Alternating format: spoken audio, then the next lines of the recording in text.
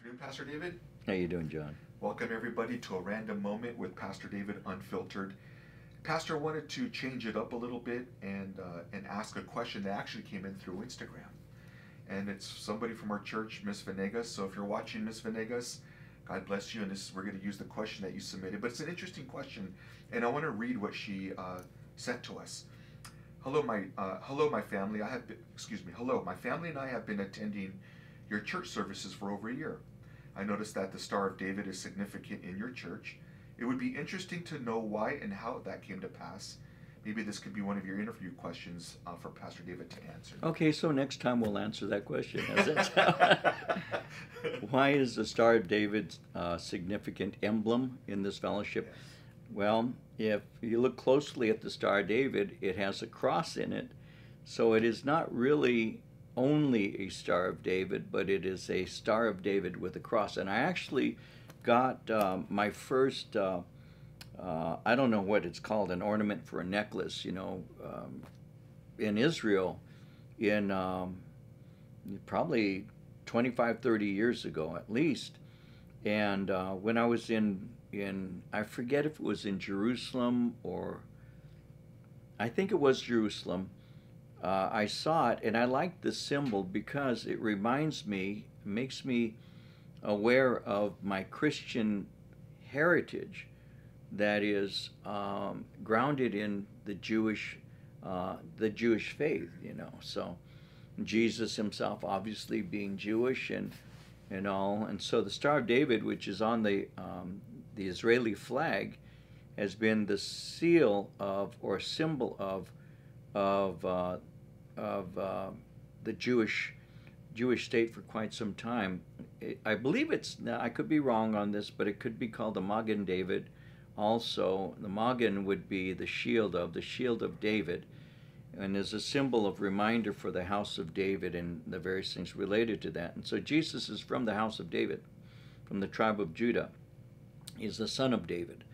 And so I see the symbolism of the Jewish faith and the Christian outgrowth from the Old Testament as it was fulfilled in Jesus, our Messiah, who's the son of David. And so I wear the cross and the Star of David to remind myself and sometimes give opportunity to others to ask questions like this. Why do you do that?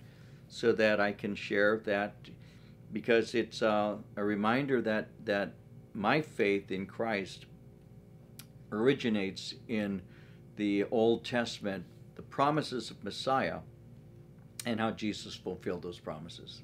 And what's interesting, when you go to Israel sometime, and not so much, because all you would normally see from the Jewish, I don't want to say religion, the Jewish beliefs, Judaism, it's typically just the Star of David.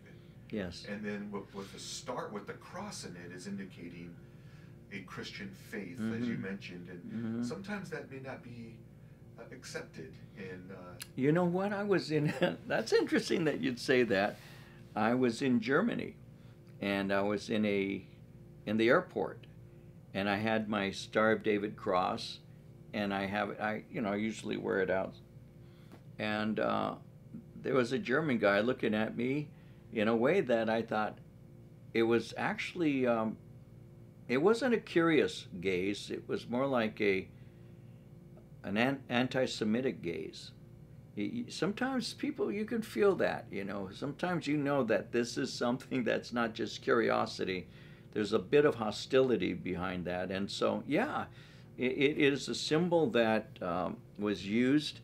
I think its origin, the real Star of David origin, isn't in ancient antiquity. It's actually from something like the 16th or 17th century in that area, and originally was a symbol that you find in various other places. We have seen the Star of David, just the star itself, in India on Hindu temples. Yeah, you can see it in various places in the world, and it's there's various reasons for the use of that, and some religious pagan religious systems, it is regarded as a good luck symbol. represents a variety of things. There's quite a number of interpretations of the star itself. But I believe in Czechoslovakia in the 16th or 17th century, it became a symbol for the Jewish people, and then from there it went on until it became accepted as the national symbol of Israel. But yeah, it's not a symbol that is only from the nation of Israel, though. I mean, I've been in China. I've seen it in China. I've seen it in India, and it blew my mind when I said, "What is what is this?" But it was an ancient symbol, and I think in the Kabbalah and those who have Jewish mysticism, they like to attribute it to a superstitious belief in protection, the shield of David, protection and this and that. But I don't see it that way at all.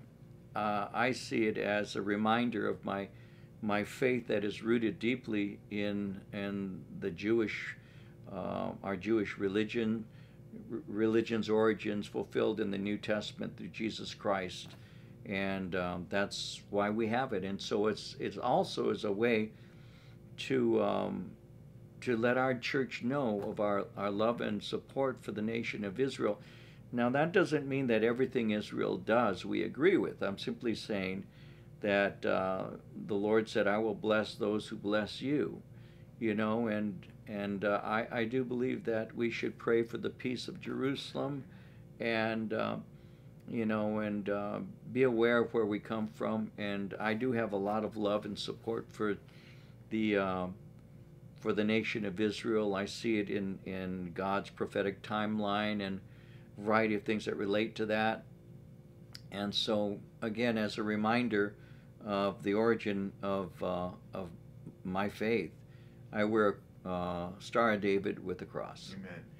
And if you want to get your own Star of David, we're going to Israel. We have a trip going up in Israel in March. Yeah, it only costs you $4,300 to get a Star of David.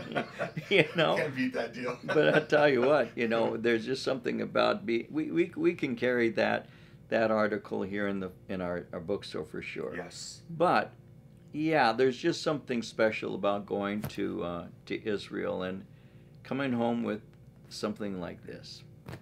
Well, thank you, Pastor. And Ms. Venegas, thank you so much for your question.